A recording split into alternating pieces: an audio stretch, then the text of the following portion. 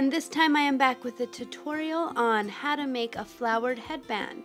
And this comes just in time for holiday parties or even gift giving time. If you want to make that special gift for a friend, here is a DIY. I will show you a step-by-step tutorial on how to put this flower headband together.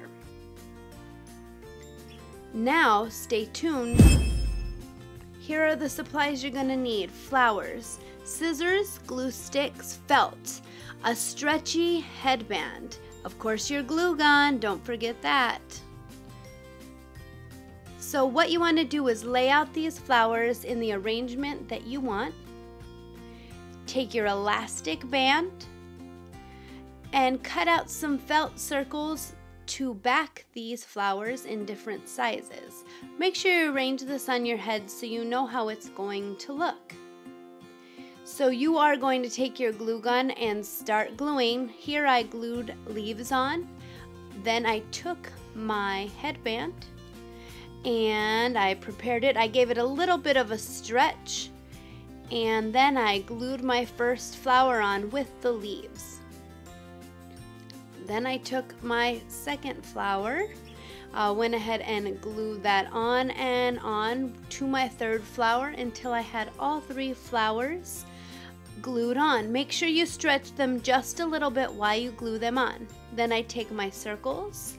I put a very good amount of glue on the back of those circles to cover up my stems and just give it an extra durability. So here we are, 1, 2, 3 felt circles on the back of the flowers, and here we are. We have 3 flowers and the finished product.